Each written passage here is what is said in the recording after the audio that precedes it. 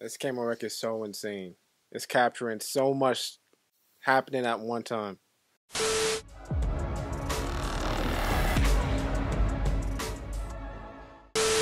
What is with you guys? We'll keep the form. We're back with yet another episode of Band of Brothers. We are on part 2, Day of Days. Part 1 definitely gave me a pretty good impression of what I feel like I can expect from the rest of this series.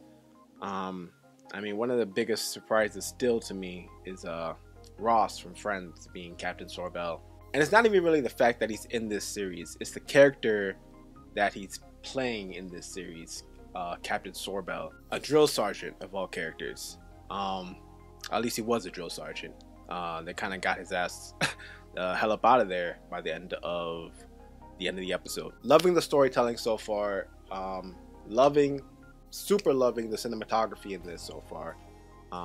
It's a beautifully made series. And judging by a lot of your comments, there's still a whole lot more to see and expect in this series. So we're gonna hop right into episode 2. Before we do, hit the like and subscribe button for your boy. All reactions will be up on Patreon. And without further ado, do what it do.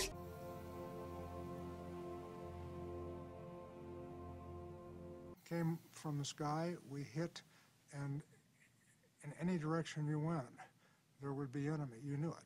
All that, you've been trained and trained and trained, and what your job is going to be, and what you're supposed to do, and that's what you got to think about, and we lost a lot of people that night. Heavy. Puts it all into perspective when you hear them actually recount it from memory, instead of actually just watching it in the show.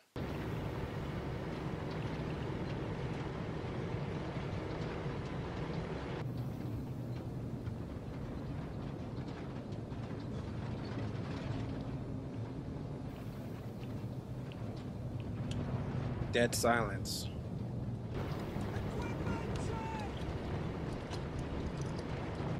That's a nice touch. How you could see him screaming, but oh.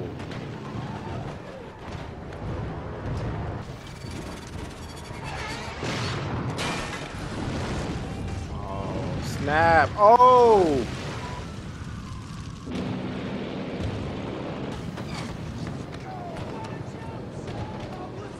That is horrifying, man.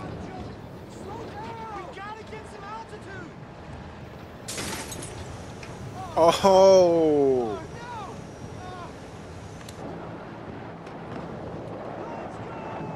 My God, now they got the green light.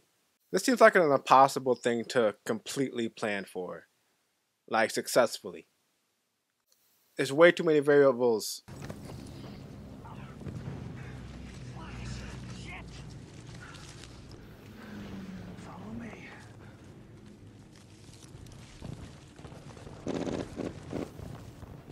And they still got gunfire on the ground, man. Damn! Imagine you'd be safe on the ground, but nope. So you're a radio man? Yes, sir. Well, I was until I lost my radio on the jump. I'm sure I'll get chewed out for that. Well, if you were in my platoon, I'd tell you were a rifleman first, a radio man second. Well, maybe you could tell that to my platoon leader. Who's that? Lieutenant Winters? Is that you? Lieutenant, is that you? Marky? Sir? Sir. It's amazing how they're all able to still find each other after that whole excursion. Traveling that big group makes them a bigger target too.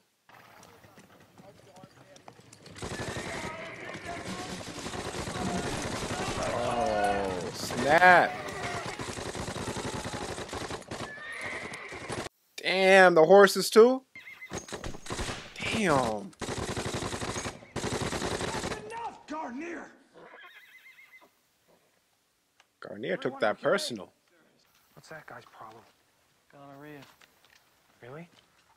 His name, dummy. Garnier. Gonorrhea, get it? So besides having a I was shitty wondering name, about what's the that too in problem? the first episode.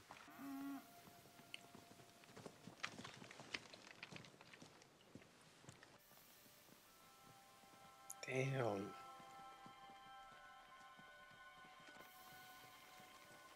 What happened? They got hung up on the trees? Oh no, they died coming down. That's straight horrifying. Hey, I promised my kid brother I'd fetch him back a Luger, so I got first dibs, okay? Check that one. Where you from, son? Eugene, Oregon. Eugene? You gotta be kidding me. Popeye, did you hear this? I'm from Astoria. And this here's Hull, Able Company, known as Cowboy. What are the chances of that, huh? You and me, 100 miles from each other, working practically the same job. Jeez. Hey, Malak! We're waiting on you. Yeah, I'm coming. I gotta run. I'll see you around. Yeah.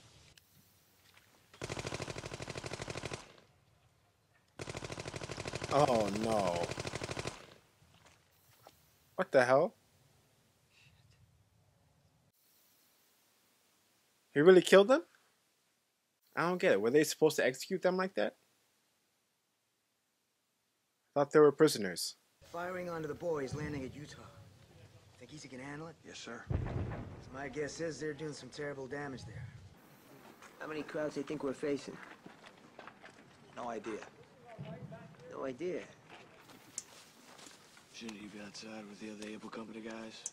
See you around, Hall. We're all on the same side, guys.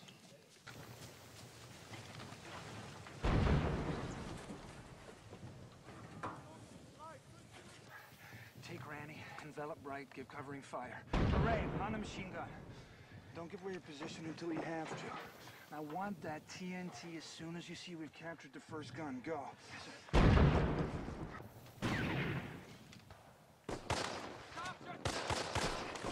Damn. Taking them out from the trees. Hitting them from all sides. Uh-oh.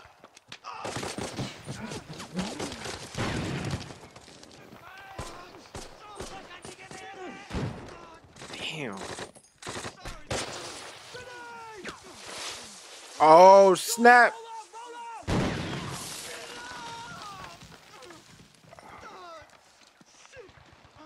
There's so much happening at one time. This camera work is so insane. Oh! Bro, those grenades are killing me, man. They're giving me way too much anxiety. Hell, everything is, really. Where's the second gun? Grenades first. Now it's only the first gun.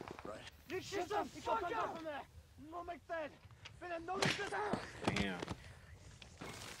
I think one of those dead crabs has a Luger! Oh, wow! Keep your head low, Petty!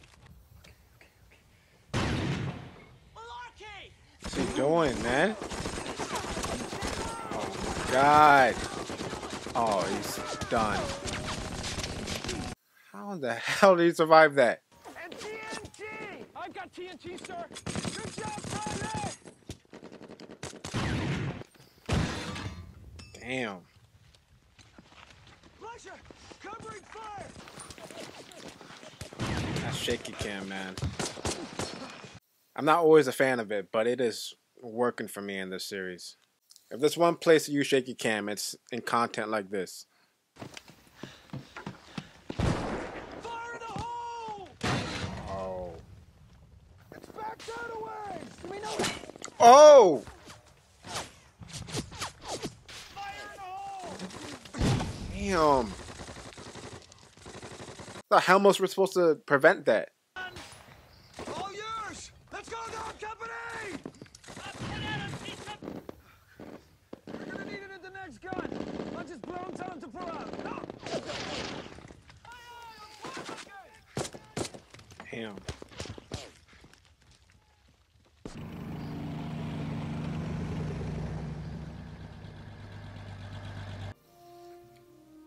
That was nuts. By nightfall, That was intense. Winters was definitely made for this, man. If anything, he definitely does need to be the next commander of Freezy Company. You have a reservation someplace else? I'd be happy to go with you. Thank you. Don't that make you our commanding officer, sir? Yeah, it does. Sir. Sure, there's no complaints. Oh, Sergeant? Sir. I'm not a Quaker.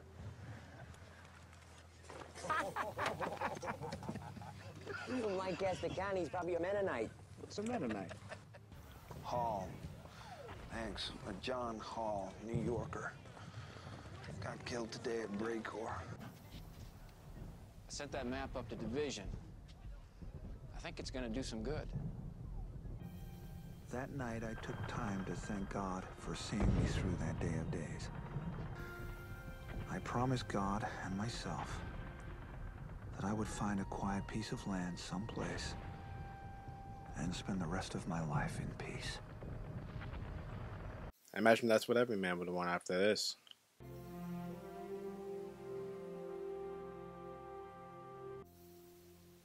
Damn. That was an important ass operation. I was not even aware.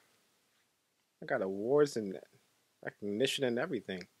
I think I may have praised the first episode on its realism and how much I appreciated that.